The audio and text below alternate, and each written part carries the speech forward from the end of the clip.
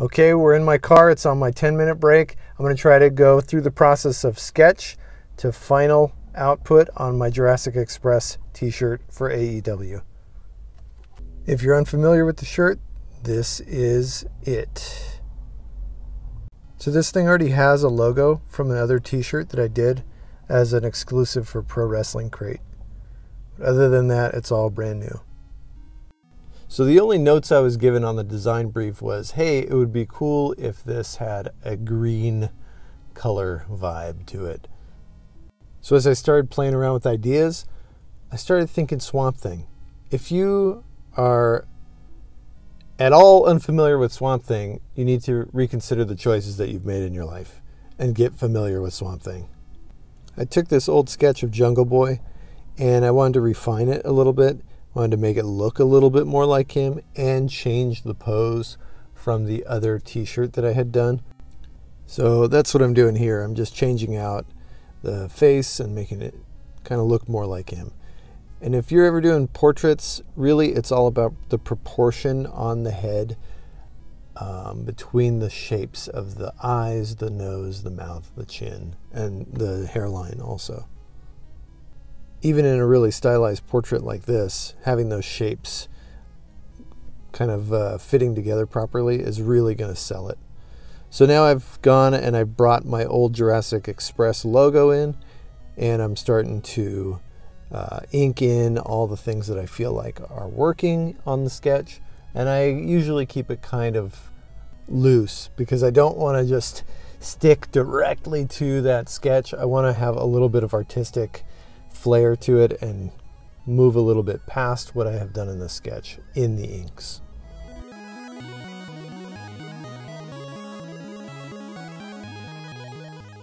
So now I pulled in Marco from my old illustration. The wonderful thing about working digitally, and I work primarily in Procreate for these, is that you can pull from an old illustration and use elements of that to create your new illustration.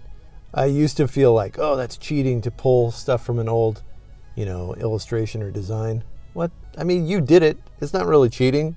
You just got to do what works for you. If it makes the work look better, just do it. And some of the anatomy didn't work on the hands of Luchasaurus, so I went back in and fixed it. I also re-inked his body and his head, and that's what I'm doing here.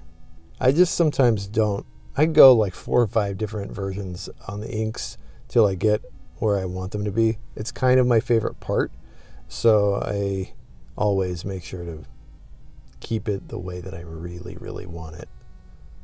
Here I'll add a little bit of weight to the logo.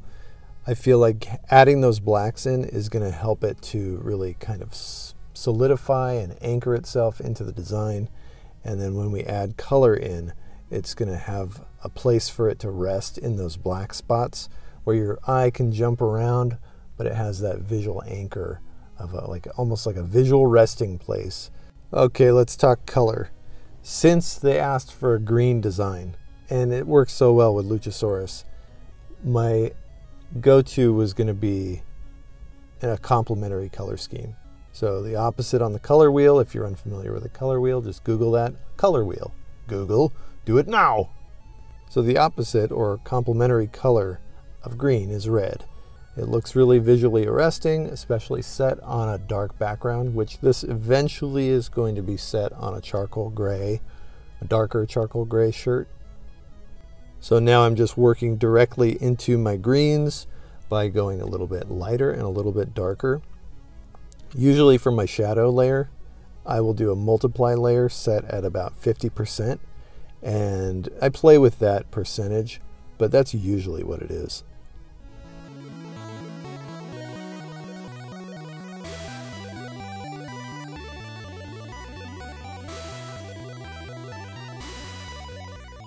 The design felt a little sparse, so I added in some of those foliage elements, vines and leaves and stuff that I had on my thumbnail if you go to the beginning of the video again. So while the all green color palette works, we also wanted to add in some color so that there was a little bit more visual punch to it.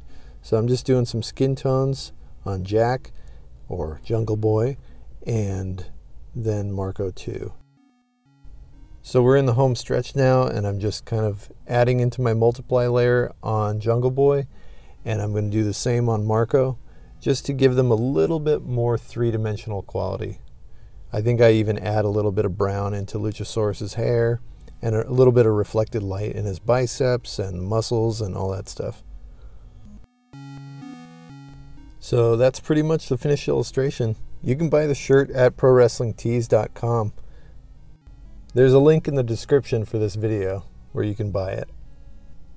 Thanks for watching. Don't forget to like it if you liked it. Click the bell if you want to see more stuff like this. Is there a bell? I hear people say that. I've never seen a bell, but you know what to do.